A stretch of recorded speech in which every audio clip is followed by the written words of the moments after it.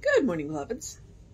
So the good news is that we have two members in Florida, and both of them have checked in, and they are fine. Apparently, the hurricane turned a little bit, and so they're good. So that's a good thing. And then there was something else, and I don't remember what the other thing was. So when I remember, I'll let you know. But it was good news. So, I just wanted you to know. Adelia has made landfall, and so we actually had an almost cool morning. Like, I went out and immediately as I walked around the corner, I was like, "Don't say it! Don't say it! Bite your tongue! Don't even say it!" Because it was nice. It was like, but the first day of September, which is that's probably what it was, because we're closing in on the end of August. The first day of September, the temperature is going to be 102. Yeah. We need the heat to break. All right. It is August 30th. Our title is I Have No Fear. Our author is Dana Gatlin from God is the Answer from 1938. And she is from Unity. So, I have no fear. Do not be afraid to ally yourself with God. Hand over to Spirit every thought, every fact, and condition that causes you dread and worry. That is too much for you to handle. Do not hesitate. Hand them over. Know that God is regulating these worrisome matters and conditions for you now. Know this as a blessed truth. Thrill to it. God is helping you now. God itself, Almighty God, with its power and love and wisdom. Who or what in the world can stand against God? God is here. Spirit is now doing its mighty work. God itself, omnipotent, infallible, omnipresent. What can there possibly be for you to fear? Charge your mind with this glorious, freeing, electrifying thought. Charge and fill your whole being with it. It is true. It is true for you in proportion as you fill yourself with it and know it and feel it through every atom of your being. In proportion as you know and feel it to the exclusion of everything else. Of every dull, dire, negative factor opposed to God, God's will for you is good. Everything that is harmonious and right. It can and will bring good forth if you give Spirit a chance. But even Spirit cannot bring it forth if you do not make room for it. If you clutter your mind, which should be receptive to God and God's truth, only with doubts and ugliness and fears, say to yourself, today I give God a chance by putting myself and my affairs wholly and unreservedly in Spirit's hands. All right, Dana. It could be Dana, but I have a friend named Dana. It's spelled the same way, so Dana it is. Okay. So in practitioner training and in ministerial training, and pretty much any science of mind class, whatever the problem is, the first place you go is God. The first place you go is God. You go to treatment, you go to meditation, it doesn't matter, you go to affirmation, but the first place you go is God. Once you have gone to God, then you go and handle it, okay? Because once you have gone to God, then you have opened yourself up to the guidance. And that is what she is saying today. It doesn't matter what the problem is. It doesn't matter how big or small the problem is. It doesn't matter. The point is you always go to God first. Okay? That is the truth that she is saying, and that is the truth that Science of Mind teaches, and that is the truth that New Thought teaches. Because she's Unity. Divine Science, Christian Science, it doesn't matter. All of the New Thought umbrellas of which science of mind falls under, they all say no matter what the problem is, big or small, it does not matter. You go to God first. Okay? And her point is it's two things. Nothing can stand in the way of God. And it's only going to work for you to the proportion that you fill yourself with it. Okay? And that's why we say, why do we go to God last? Why do we save God as I've tried everything else and now I'm going to go to God? Like, that's really the opposite way we should do it, no matter what the problem is. Because God doesn't know time or space. God doesn't know big or small. God doesn't know little problems versus big problems. So whatever it is, you go to God. Okay? There is no problem too small for God, just as there is no problem too big for God. And that's one of those things. Well, I hate to bother you. You're not bothering God. You're not bothering God. What you are doing is you are setting yourself into alignment with God so that God can, because you have now set yourself into alignment, that, and as she said, in proportion to your willingness to accept it, you have now opened yourself up to the guidance. So we say God can only do for you what God can do through you, okay? So you go to God first with the problem, you set yourself into alignment, you signal your willingness to pay attention to the guidance that you are going to receive, and then you get up and you go handle it. But you're not handling it by yourself because you have gone to God first. Now, even if you don't go to God first, you're still not handling by yourself. You have not aligned yourself and signaled yourself to the openness and willingness to be guided. In proportion to which, and that's the point of going to God first. When you go to God first, then you are not, what did she say? You are not cluttering your mind with doubts and fears. Go to God first. I can't be any more clearer. She can't be any more clearer. No matter the issue, no matter how big or small, you go to God first. And I'll tell you it's the other way too. The interesting thing about with practitioner students, I've now taught practitioner students, but I remember being a practitioner student, and I remember, just having practitioner students because they're required every class to go to a different practitioner. Now, the idea behind that is not because they have problems, but so that they can see how different practitioners do it. So that they get an idea, okay, there's a lot of different ways to do this. And all they have to do is figure out and settle into their style. So, but I've had a couple of practitioner students come to me and go, but I don't have a problem. You don't have to come to a practitioner with a problem. Okay? Just like you don't have to come to God with a problem. If things are going well and you are happy, then you can go to God with gratitude. And it comes back to proportion. And it's actually important to go to God when things are going well, because then you don't wait and save God as that last-ditch effort. If you get into the habit of regularly going to God when things are going well, you kind of create that bank, but you're also creating that habit. So you don't clutter your mind with fears and doubts. And when things aren't going exactly the way you want, you know where to go. You have a well-worn path. You have a regularly practiced habit. That is what I'm talking about. That is what I talk about every day. Creating that well-worn path. Okay? So, Dana Gatlin, there's not a G on the end of it.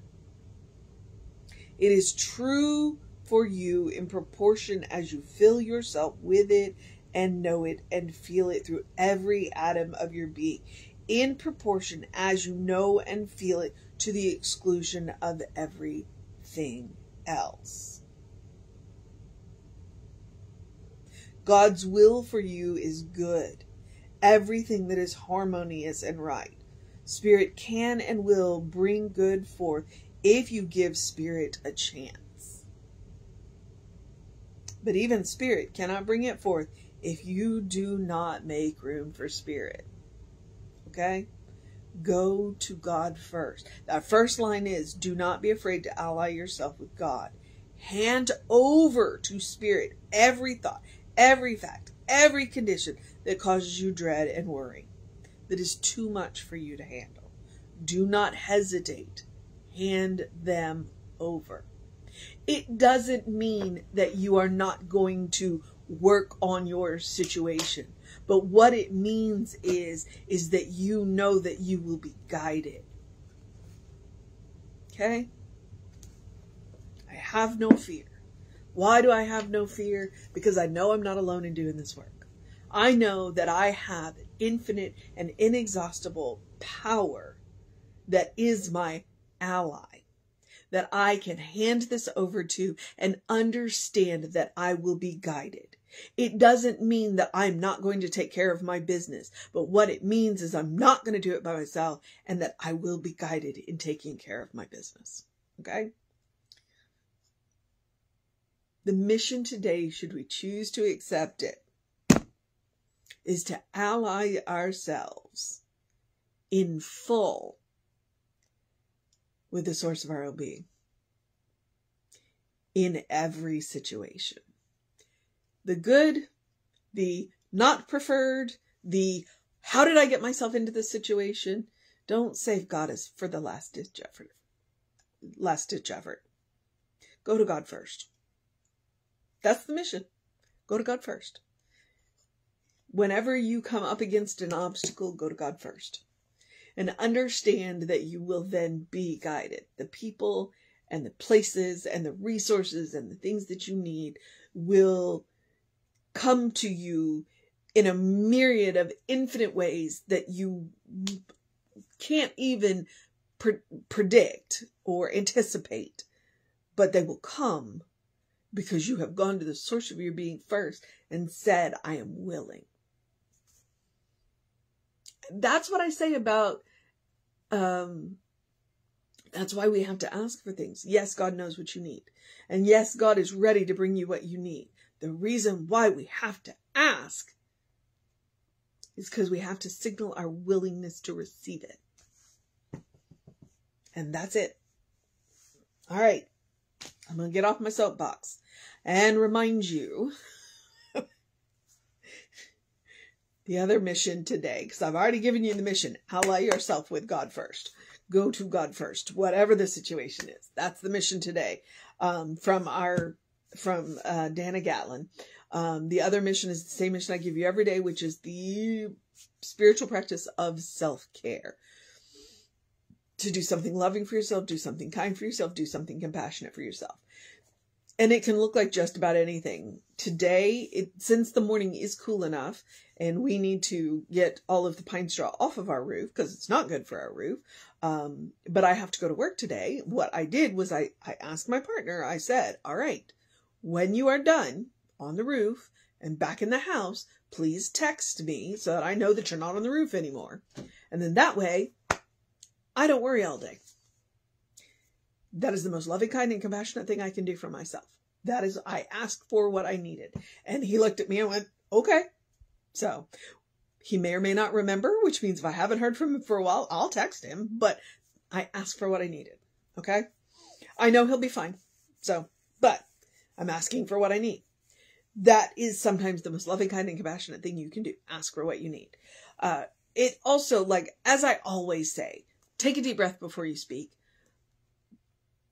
Take a walk, take a nap, take a break. Say no to something that is just draining you. Say yes to something that pushes you a little out of your comfort zone. And don't save the good stuff. Eat dessert first. Eat dessert first. You know what I believe, that chocolate is the first step to fixing anything. Okay, so we can go to God and then we can have a piece of chocolate and then we're ready to handle anything. That's my, I'm going to go treat, have a piece of chocolate, and then I got this. I can do anything. I can handle it. I got it. Because I know I'm going to be guided, and I know I'm not doing it by myself. But when I say when I say eat dessert first, your life is a special occasion. None of us know how long we've got. So don't save the good stuff. Don't save the good stuff. Treat your life as the special occasion that it is. Burn the nice candles, wear the nice clothes, use the fancy dishware and glassware and silverware. Don't save it for just that one time. That once a year. Get it out and use it a little more often. Your life, it can be extraordinary. You just have to recognize it. So, and remember that no is a complete sentence. And yes can set you off on adventures. So practice love, kindness, and compassion on yourself. You are your own best test subject. Is this the most loving, kind, and compassionate thing? You get immediate feedback. I mentioned this. I'm talking about creating habit. If you go to God first, no matter what the situation is, then you don't save God for the last ditch effort when things get really weird. Or if, far be it. But if things go bad, don't save God for the last ditch effort. Create that habit of going to God first. And then create that habit of going to God in gratitude too. Saying thank you for all of the good things. Because the cool thing about that is when you look for the good and praise it, as Emma likes to say, it multiplies. It works that way. And it is. So, it's like, go to God first. If it's good, go to God. If it's bad, go to God first. Then have a piece of chocolate, and then we can handle it. Okay? So, and then so that is the habit I want you to create. That is the habit that Dan is talking about. Because it is about proportions. It is, the more often you go to God, the more in alignment you'll stay. But I also want to remind you that you deserve your own love. You deserve your own kindness. You deserve your own compassion. You're a beloved child of God. That's the main reason why I say it every day. Take care of yourself. Okay? Remind, as they say on the airlines, put your oxygen mask on first, then help your neighbor. Okay? All right. The rest of the suggestions are the easy ones. Do something to engage your mind and your body, whatever that looks like. Please take, drink plenty of water. They said we're back to the hundreds today. So it could be 100 today, 100 tomorrow. And then on Friday, which is the first day of September, 102. Hydrate. Your body works better when it's well hydrated. Your brain works better when it's well hydrated. Your skin looks better when it's well hydrated. Drink plenty of water. And then get that early in your day bright light. We're in that seasonal part of the year where the sunrise and sunset is shifting, and it's a little easier for me to get up and catch the sunrise. I do like sunrises. Do I prefer sunrises to sunsets? I don't know. I like them both.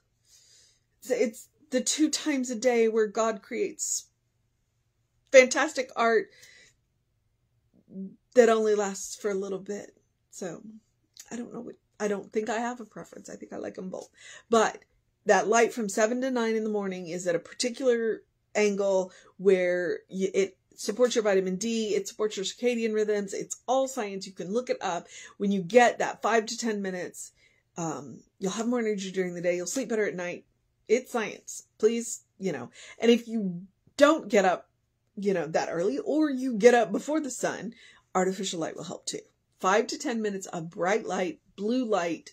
That's what we're talking about.